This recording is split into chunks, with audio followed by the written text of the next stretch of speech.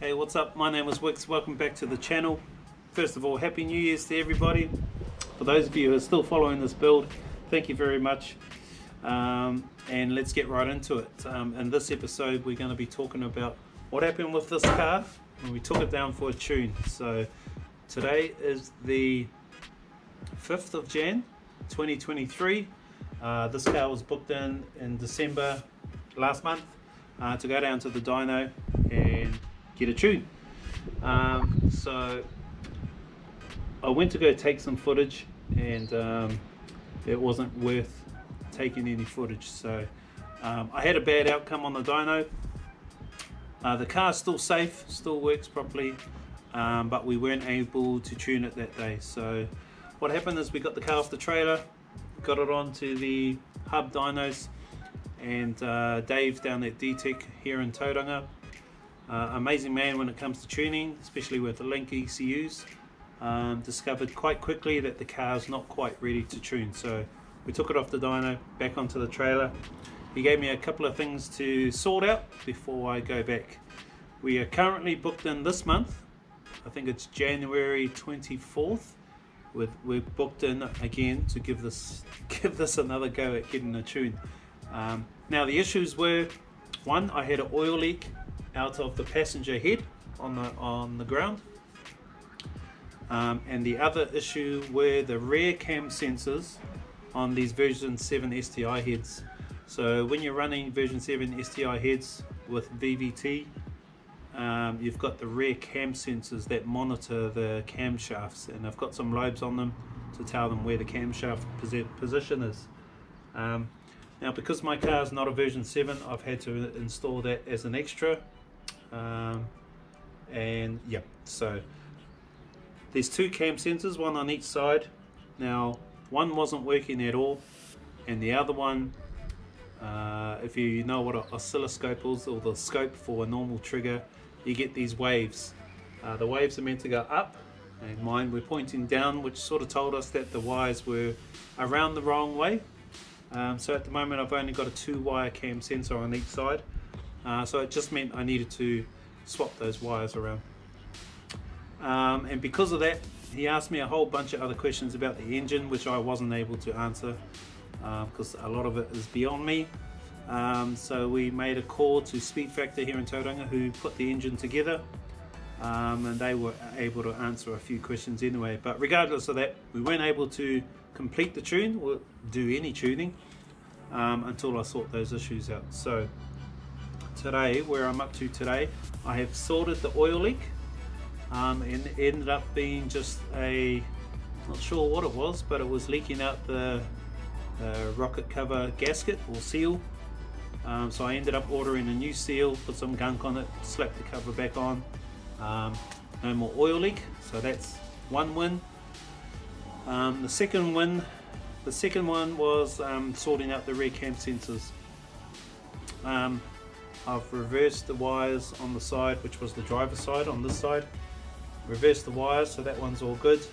And on the other side, what had happened was my loom that I had made, I had made it so the plug was on the loom, but what I didn't account for was the weight of, I've got a lot of hoses, and what had happened was the weight of the hoses went onto the loom, and it kind of pulled the wires out of the plug, so it wasn't going at all. So I've sorted that out. I've just extended the wires a little bit, so it's got a little bit of slack, and now the cam sensors should be going. However, today I've had before that, go back to the tune. So no tune this time, had some issues. I've sorted the issues. However, I've still got one issue that's out of one of those issues, which is the rear cam sensors. I'm still having some issues with it. So I've had Selwyn over today to try and make sure that everything's wired properly.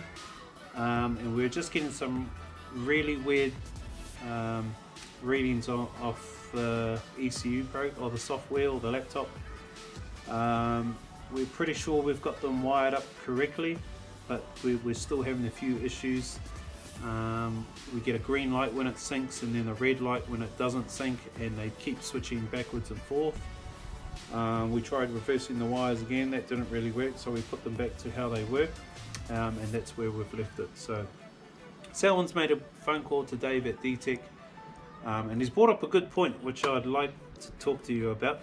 Now this kind of is for anybody who's thinking about putting a, first of all, version 7 heads on an earlier model like a GC8, and also wanting to run the VVT stuff.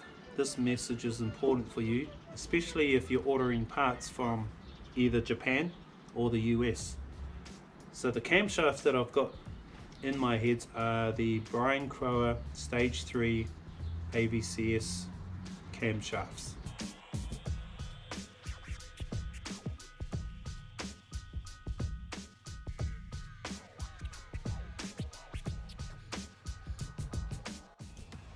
Well, yes, let me explain.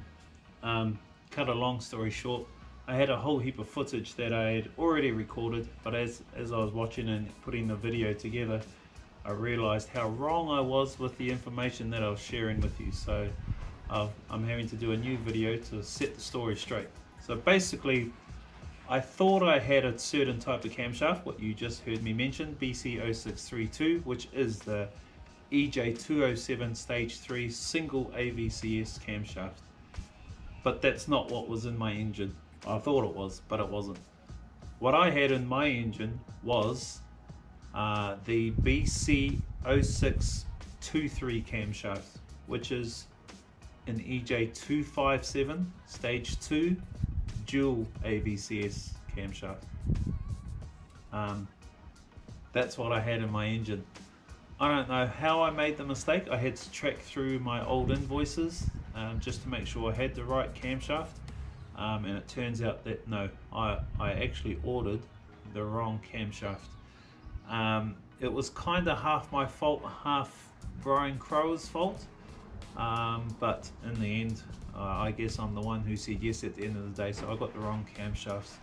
Was hoping that Speed Factor would have picked it up when they put it in the engine, but I don't think they realized either, and that's why these camshafts, they don't have the paddles, which works with my 2-wire sensor, which is pretty much just a magnet.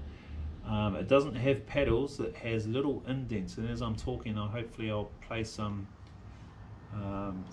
footage of my old footage that shows what those camshafts look like. But on those certain intakes, they don't have a protruding lobe or paddle. They've got a little kind of like a half moon or crescent indent that goes inside the camshaft, and that's why they weren't working with my sensors. So there was two options that I could have done.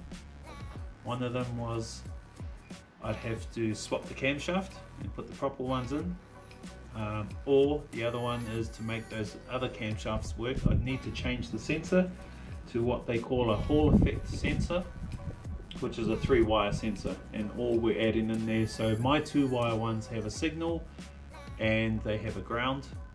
The 3 wires have both of those plus a power, and I'm pretty sure it's a 12-volt feed. So I would have had to have done that. I did do that, attempt to do that. I went and got some second-hand Hall effect sensors. I did a couple of testing with a 12-volt, but I couldn't get it to pick it up on the computer. Maybe the sensors were faulty, I'm not too sure. And if you've been following me on this journey, you know I've had a real nightmare with wiring, so I chose not to do it that way. I chose to do it maybe the more expensive way, and that's just fork out for a whole new set of Brian Crower camshafts. I had already bought the old ones brand new, and now I'm having to buy a second set brand new. So basically that's why I was having issues with my rear cam sensors, because I had the wrong camshafts in my engine. So a bit of a through my mistake. Hopefully that's a lesson to everybody out there watching who may be thinking about doing extra stuff that your car doesn't come with. So this car didn't come with AVCS or VVT, but I'm adding it in, and I'm not just doing factory stuff, I'm doing aftermarket stuff. So a lot of it I did on my own, just my own research, which nothing wrong with that, but obviously there is if you're not getting or buying the right thing. So it was a very expensive lesson for me, but that's pretty much it. So I think I had about another half an hour's footage of me before talking about all the stuff that just had nothing to do with the actual issue. The actual issue is I had the wrong camshafts, but now bought the right camshafts. The good thing was I was able to sell those camshafts to someone in Wellington here in New Zealand, who said it would suit his build. I wasn't able to sell them for nowhere near as what I bought them for, but still got some good money for them anyway. So I'm pretty lucky about that I didn't have to fork out totally for a brand new set. So I think I'll just count my lucky stars on that one. But that was it basically. So it means now, as you can probably tell, I've had to pull the engine out of the car. So I've got the engine sitting next to me. I've had to strip it right back, take all the timing gear off, take the covers off so I can swap out the camshafts, because now I have the proper camshafts in my engine. It means I don't need to do any extra wiring. Once I drop this engine back in, I should be able to just put it all back together and start the car again, and should be ready for that tune.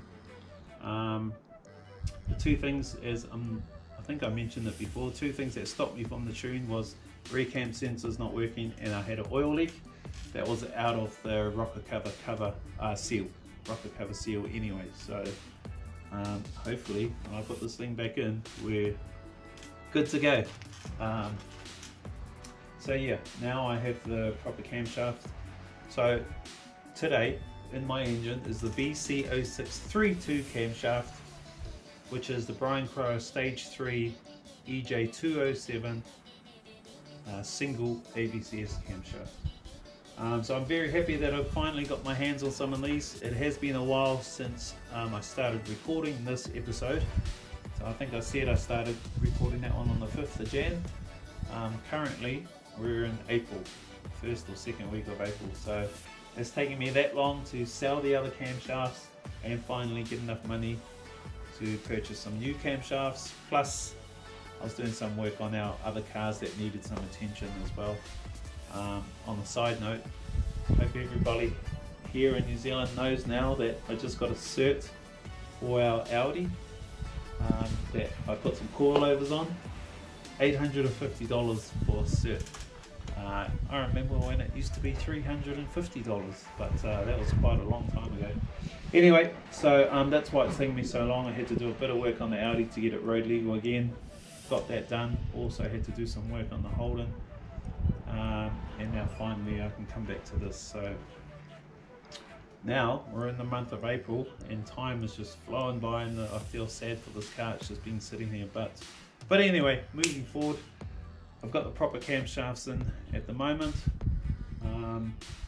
So hopefully that's that nightmare all done and dealt with, and pretty much that's the end of this episode. Just wanted to let you guys know why I was unsuccessful on the dyno and how I was going to fix these issues of what stopped me from getting the dyno. So like I said, one was an oil leak, not a big deal, it was the cover. But the main one was I had the wrong camshafts, but now I've got the right ones. So in my next episode I will talk about when you put new camshafts in, there's a process that they call clearancing the valves, or clearancing the buckets, clearancing the camshafts. I'm going to talk about that in my next episode, and then after that the other thing you need to do is dial the camshafts in. Now clearancing I had no idea about, but I've managed to teach myself. But also dialing the camshafts, I have no idea about it. Someone's going to give me a hand with that. So we're just waiting for him. I've already recorded the other episode about clearancing. But yeah, as I was going through the footage, I thought I'd better come and clear things up. So that's where we're currently at. It's April. The engine's over here and all the bits and pieces are on the table behind us. And that's what the current status of the car is. Everything's all over the place. These are the new camshafts. I'm not sure if we can see that. And there's an inscription, BC0632, which is what should have happened when the other camshafts went into the engine, but it was missed. That's okay. We are where we are. I've got those in. I'm waiting for Salwin to come and dial the camshafts in, and then all this is ready to go back in. So yeah, that's it for this episode. I do want to make a shout out to everyone that's still watching the video, still following along. I've had plenty of messages of people asking, hey, when's the next video? Apologies to everybody, it's been so long. Hopefully I've got a bit of mojo back. As you can imagine, when crap hits the roof, you lose a bit of mojo, but I've got some back now, so hopefully I can keep these videos regular all the way to the finish. Please like, share the video, and if you got any questions about what I've just spoken about in this episode, just let me know. Or also any tips as well, always open to that as well. But until then, I'll see you in the next episode, which is coming out about the same time as this one. So see you then. Ciao.